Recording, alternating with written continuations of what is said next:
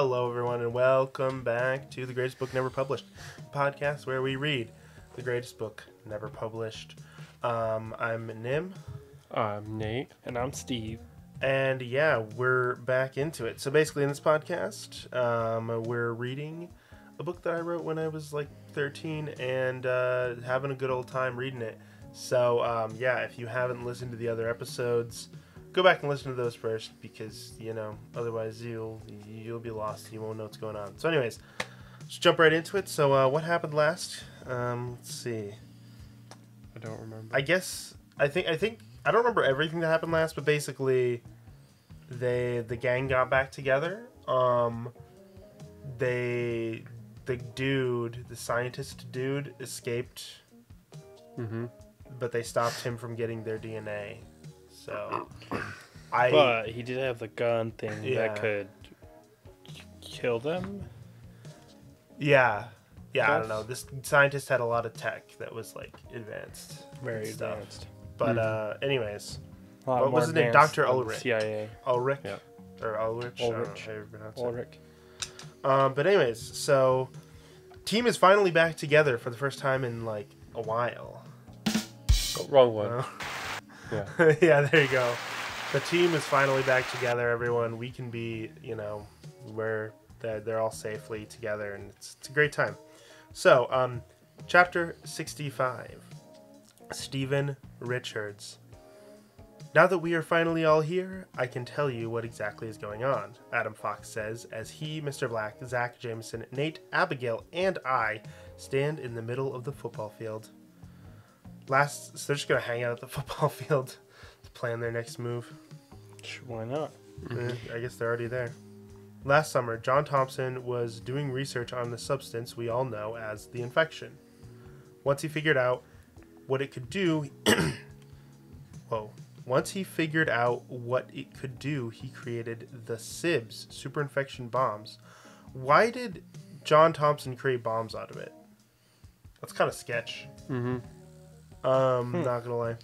He's a little bit sketch. Yeah, like, he's supposed to be the guy who's going to use the power for good. So really, and it's he's his like, fault "Let me that make these bombs." exist because he created SIBs out of it. He was going to drop one of these bombs on an unpopulated island so he could study the effects it had on a whole ecosystem.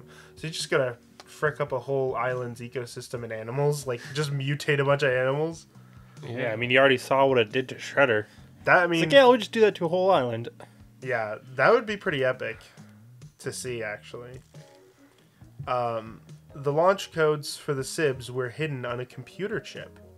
Mr. Black here was sent on a mission in London. He was to give the chip to Clara Red. Okay, so that's what we got in the prologue. Mm-hmm. Our best British agent. She was to keep it safe. The mission went bad. Red was captured along with the chip. Snake had one problem, though. The only way they could launch the SIBs was if they had John Thompson's fingerprint. We knew that they would be looking for him.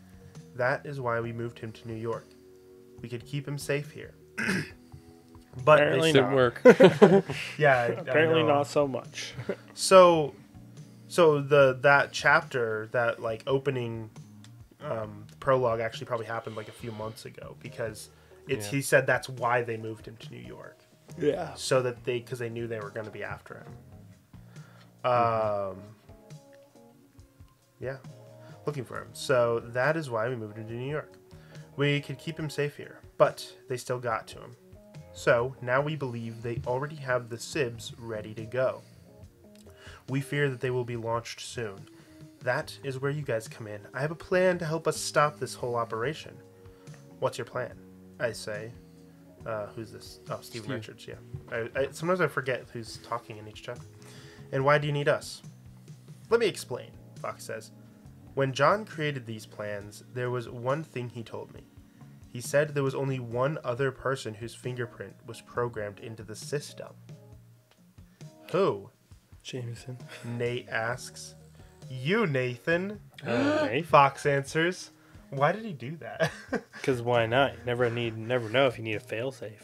I mean, yeah, but like, why specifically Nathan? I don't know. None of the other brothers. I guess it doesn't. Turns out Nathan's actually his favorite. Nobody knew that until now. He said that your fingerprints were the only other ones programmed into the system. You're the only one who has the ability to shut down the Sibs, besides John himself. Wait a minute, Zack says. If these Sibs were dropped on a large population, what exactly would happen? The same thing that happened to you. The people would all have superhuman abilities. There's only one difference. Snake has implanted some kind of mind control device in with it. Oh my. I don't know how that works. Like, it just explodes and, like, somehow attaches mind control devices to everybody in the explosion. It's a fictional book. So. I know, it's just funny. There's only Snake has implanted mind control device. They will be able to control the minds of all the people who are affected by this. Snake will have a whole army of superhumans. Yeah, that's not good. terrifying. Oh no. So, what exactly is the plan? Nate says. Nathan will get captured. Fox says, oh, yeah, that's always a good plan. He's like, again? I've already been captured twice. Third time this book? Wait, what? Nate says, I got captured once, escaped, got captured again, escaped, and now you want me to get captured again? Yeah, so even Nate's like, what the heck? It's the only way to get inside of the hovercraft, Fox says. You will have a tracking device on you so we can find out where it is. That's not a bad plan, I guess. Don't worry. You will be saved. You'll be captured with 3 men. One of those men is Mr. Black. 2 other men come walking out. Agent Scope. Fox points to a man standing on the left. He is a short, brown-haired man wearing a black suit and a bow tie. He is our best sniper. He'll be there to watch your back. Also, never guessed.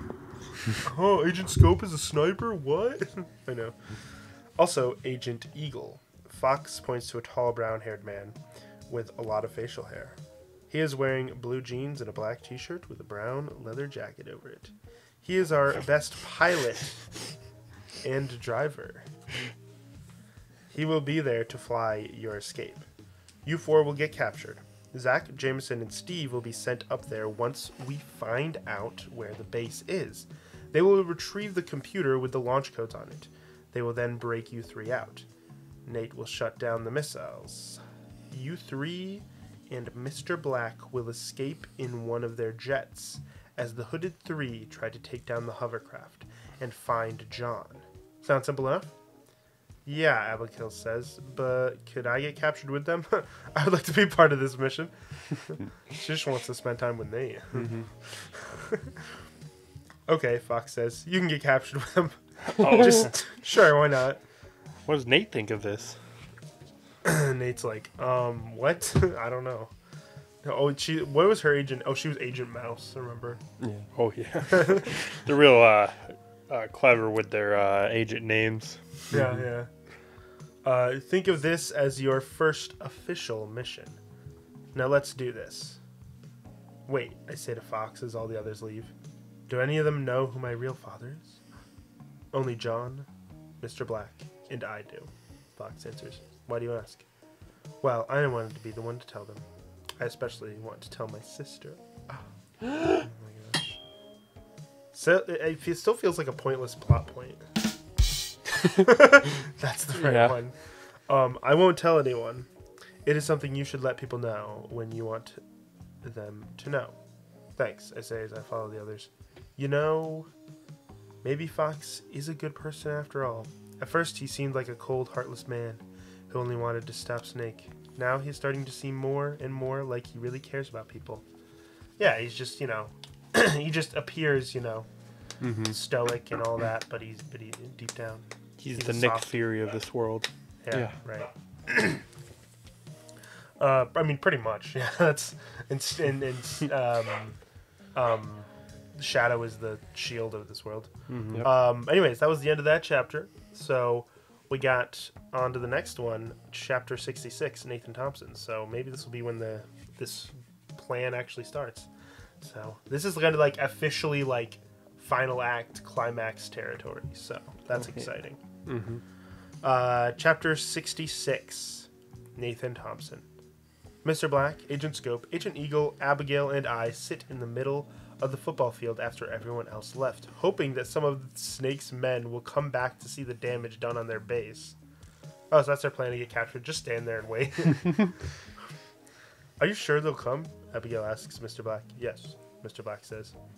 They had a tracking device on the suitcase that had their research in it. That tracking device is in my pocket. No doubt they will want their research back, which is actually destroyed. Oh, Abigail says. How long do you think it'll take? Patience is a virtue, Mr. Black says. A virtue that you obviously don't have, Agent Mouse. Ooh, burn. Burn. Abigail just stops talking, probably because she realizes that Mr. Black doesn't answer her questions the way she'd expect. Answers them by roasting her. Dude. You can read minds, right? Eagle whispers to me. Yeah, I say. Then why don't you find out something about Mr. Black? Eagle whispers back. We have tried for years to learn more about him. So far, nothing. He's just one big mystery. I guess I could try, I say. I then focus on Mr. Black's mind. I thought he wasn't going to read people's minds. No, he wasn't going to read Abigail's mind. That's right. Yeah. Without her permission. Yeah, that's how he blackmailed her into giving him the information he wanted, right? Because he's like, I won't read your mind without your permission, but if you'll give me the information I want, then I'm going to read it anyway. Or like, yeah. All I see is darkness, as if he's somehow blocking me out. Does he have something to hide? Or does he just like to keep his thoughts private? I'm not quite sure which one.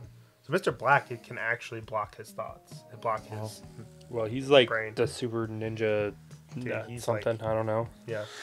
Well, Mr. Black's thoughts are black. Notice that? Wow. Nothing but darkness. Yeah, I mean, and I guess, like, technically Nate is still new to his powers, so maybe, like, the more advanced he's at it, he might be able to, like, you know, maybe combat that, but... Or does he just like to keep his thoughts private? I'm not quite sure which one. My concentration is suddenly broken when I realize Mr. Black is staring at me. He knows that I try to hear his thoughts. Dude, this guy's like freaking...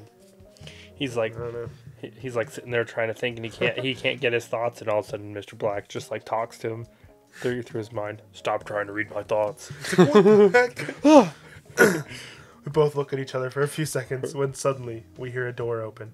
We look over and see about 10 men with guns come walking into the football stadium. We're here, Mr. Black says as he stands with his arms raised in the air. We all stand up behind him. Don't shoot. Make it completely obvious. We're here. Come capture us. Oh no, you got us. Oh man. Darn it. We're not even going to try Is to this fight. Ernie and Bernie or whatever the two guys' names were? What Oh my gosh. Ernie and Bernie. Maybe. No, it was What were their names? Frank and Frank and Derek. Frank and Derek. Yeah. This is Frank. Maybe. Well, there's 10 guys, so maybe it's Frank and Derek, and then some of their goons, some of their buddies, some of their drinking buddies. The men quickly surround. Oh, don't shoot! We have realized that we are outnumbered and are turning ourselves in. The men quickly surround us. The leader, a tall, bald man, steps forward. He's always Who are bald. He asks. Well, yeah, it's probably one of the guards from the beginning. Actually, do you think those two guards from the prologue were actually Frank and Derek? They Probably. might be. Because did it ever say that Frank and Derek had hair? I don't know if it did. I don't know. So they could be bald, unless it mentioned one time that they had hair. I don't know. Or maybe if they did, maybe if it did, they were just wearing wigs. I don't know. I think it. So I'm just gonna assume this is like Frank or Derek. You know. Yeah. We are CIA field agents, Mr. Black answers. We were sent here to find some scientific research, and all we found was this tracking device. He pulls out the tracking device out of his pocket. We waited, hoping to find out who it was that had the research. Once we realized that it was Snake, we had no other choice but to turn ourselves in. Again, making it obvious. I'm not 100% sure I believe you, the leader says. I'll have you sent to base for interrogation. Although, to be fair, if this was the same guard from the beginning, from the prologue, he would recognize Mr. Black. Well, yeah. That's true. He'd be like, that's the guy who freaking beat Dodged the crap all of out our bullets. us. Who dodged all of our bullets. That's the guy who tricked us into thinking he was another man, Like, even oh, though wow. we Didn't even check for The ID. plan right here works out perfectly. Oh, we're just gonna give up because you're here. Oh yeah, we'll just take you right back to our base then. Like obviously that's what they want you to do. Yeah. What if the plan went completely wrong and they were like, you know what, let's just kill him, and then they just shot him instead and like crap. Well, I mean, Mr. Black would just dodge all their bullets anyways, but Dodge other bullets and beat the Yeah, crap but out Nate of all can't of dodge them. the bullets. no, but he would be able to tell if they're going to shoot him before it happens, though, because he'd be able to read their mind and be like, that guy's about to shoot me. And they have the eagle guy, not eagle, scope guy. He's probably pretty good with some guns. Yeah. Well, yeah. He's like an expert, marksman or whatever. I'm not 100% sure I believe you, the leader says. I'll have you sent to base for interrogation. I don't believe you, but I'll fall right into your plan anyways. The men take us outside of the football stadium and into a big helicopter designed to carry at least 20 people. The real question is, where are the cops in all of this? Like, too busy drinking coffee and eating donuts? I don't know. I guess probably, but I don't know. Well, I think they're just keeping everything secretive enough that the cops aren't noticing, I guess. I don't know. Maybe the cops have their own separate investigation, but they're not nearly as close in their investigation as they are, maybe. yeah, but like, didn't a lot happen at the stadium? Did anything blow up? Well, I think nobody was there. Yeah, I guess. but I don't mean, know. Somebody would notice. The stadium's right in the middle of a The city. yeah, I know. I don't know. Who knows? The men take us There's a outside big helicopter just landing right next to it. Yeah, football stadium into a big helicopter designed to carry at least 20 people, not including the pilot. They handcuff us as we begin to fly up in the air. Wait a minute, the leader says after looking at me and Abigail. Aren't you the one who escaped twice? And that's the boss's daughter. What are you doing with the CIA? Land this helicopter right now. Let's find out who these people really are and why they got caught on purpose. At least one of them wasn't a retard. It's like, Maybe it was wait a Derek. minute. Maybe it was Derek that figured it out. I don't know. I feel like Frank and Derek are both pretty dumb. I don't know. I feel like it'd have to be one of the other guys. True, but Mr. Black, Agent Scope, and Agent Eagle all look at each other and nod their heads. Next thing I know, Mr. Black wraps his handcuffs around one man's neck, strangling him. As the other men try to get a good shot on Mr. Black, he pulls the man in the way so no one shoots. Mr. Black grabs the man's gun and starts shooting the other men. As Scope and Eagle punch the leader in the face, knocking him out. They both punch him in the face, boom, at the same time. Double punch. Knocking him out. Eagle grabs the handcuff keys and begins unlocking his hands. At this point, Mr. Black has already taken out all the men except for the pilot. Wow. Once all of our handcuffs are unlocked, Scope points a gun at the pilot. Fly us to the hovercraft, or I'll have my friend here shoot you, Mr. Black says. The pilot nervously opens the door to the cockpit and jumps out with a parachute. Great, Scope says. We just lost our only way of finding the hovercraft. Now there's no way we can know where it is. Maybe there is, Eagle says as he climbs into the cockpit. gotta have some tracking thing on it. How would the pilot know where it is? Yeah, exactly. Well, that's what Eagle's thinking. They probably had no way of finding it either. There might be a tracking device on here that tells them exactly where it is. He looks around for a second. I was right. Now I know exactly where the hovercraft is. Good work, Eagle. Also, of course, the guy named Eagle is the pilot, Why don't you just name him Goose? Talk to me, Goose. Oh my gosh. Danger zone. Right.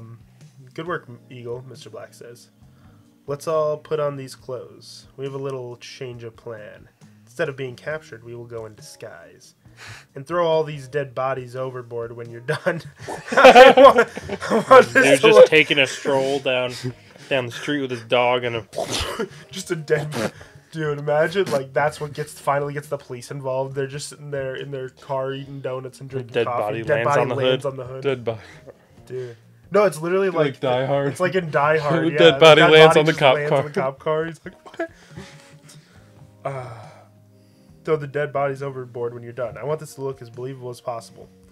We all do exactly as we've been told. Phase 1 of the mission is complete. Nice. Wow.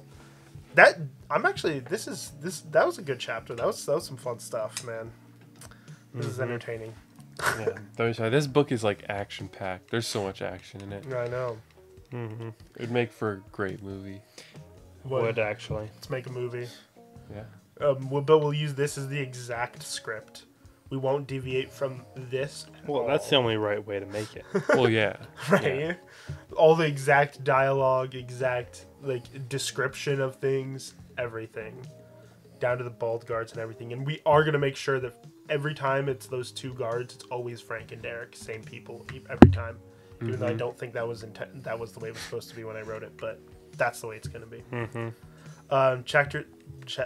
Chapter 67. Zack Thompson. We have the location of the hovercraft, a shadow agent says as he sits at a computer. Jameson, Steve, and I are in a helicopter, which is on the ground, waiting for takeoff. We are each wearing a custom-made costume. Mine is dark blue and covers my whole body, even a helmet covering my head and combat boots. The suit is designed to be able to change phase when I do. So, but like, what about the costume he had before? It didn't explain that, like... Yeah, well, you know. Maybe his clothes just fell off every time he phased You're before. naked in every scene, but I never mention it. Change phase when I do. The helmet has a built-in computer that is voice-activated. It has a tinted window so I can see while no one else can see my face. The whole costume is bulletproof. Jameson's looks just like mine, except it's dark gray, has no sleeves, no helmet, and a hood. Oh, his has a hood on it. That's cool. His is designed to withstand just about anything. Steve's also looks just like mine, except it's dark red, and the helmet looks different. It is a completely black helmet with a black visor that comes down over his eyes, leaving his nose and mouth uncovered. His has the same computer system as mine. Even though we already got descriptions of what these suits look like. Do we need them again? Yes. It's from a different character's perspective, but like still. His suit is designed to be extremely light, yet durable. Instead of boots, he has some of the best running shoes in the world. With this costume, he is able to run faster than the speed of sound without being launched through the air. Let's get going, I say to the pilot. Yeah. That doesn't make any sense. You know what? Well, it did explain that in the when she like gave him the suit. She's like, "You'll be able to run supersonic speeds without creating a sonic boom or whatever." Well, that doesn't make any sense. I don't. Whatever. know. Anyway, continue. It doesn't matter. It's a superhero fantasy story. I wonder how the others are doing. Wait, let's get going. I say to the pilot. The next thing we know, the helicopter is rising in the air. I wonder how the others are doing. Steve says to me. I hope that Abigail is okay. He has a concerned, worried look in his eyes.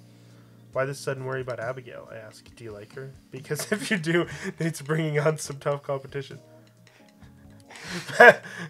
Sweet home Alabama. It's gonna be like Star Wars. Yeah, Star Wars. No. Kiss my sister.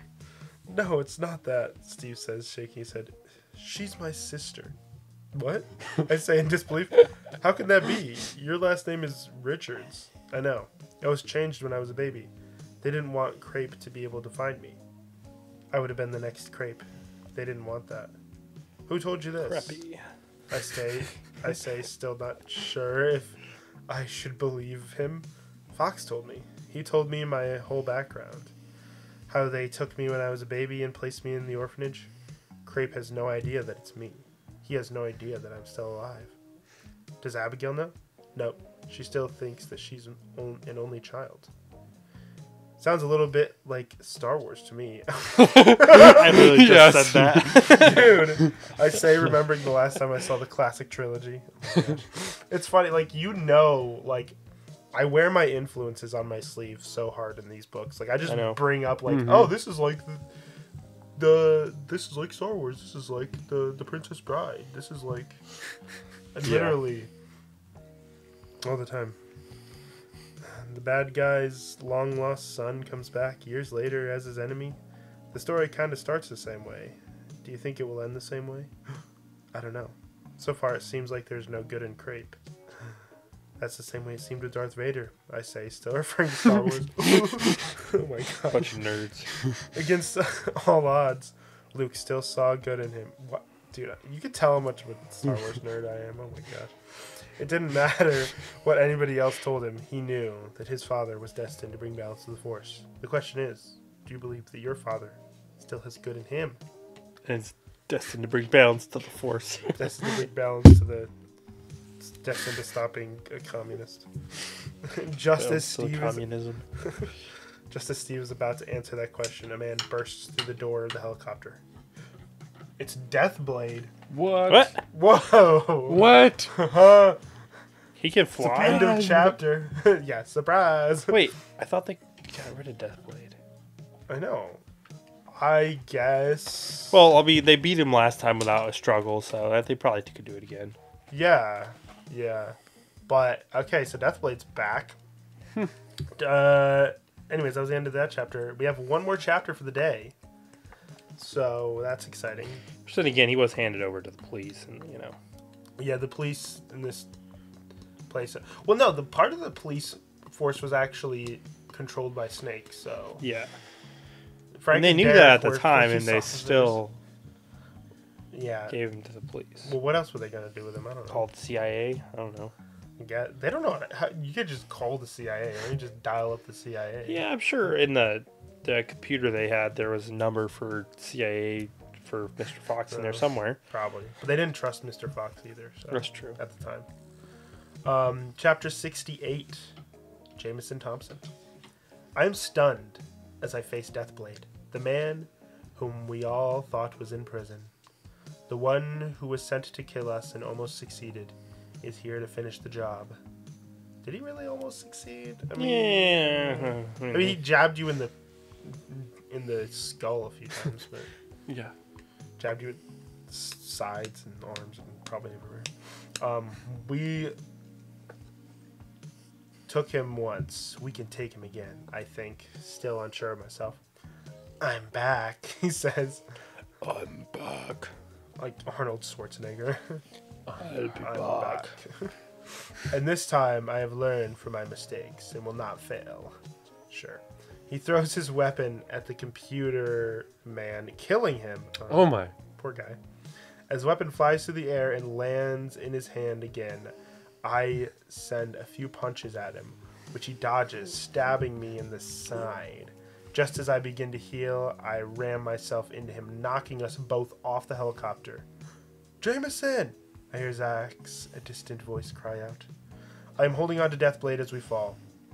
As I send punches to his face, he jabs me several more Wait, times. Deathblade can fly? Yeah, you don't remember that? He has Oh, he has rocket jetpack boots boot. or Yeah, whatever. Yeah, rocket boots or something. Yeah, me several times. Blood is gushing from my body, yet I don't feel pain because of all the adrenaline I have. This goes on for a while. Jabbing, punching, jabbing, punching.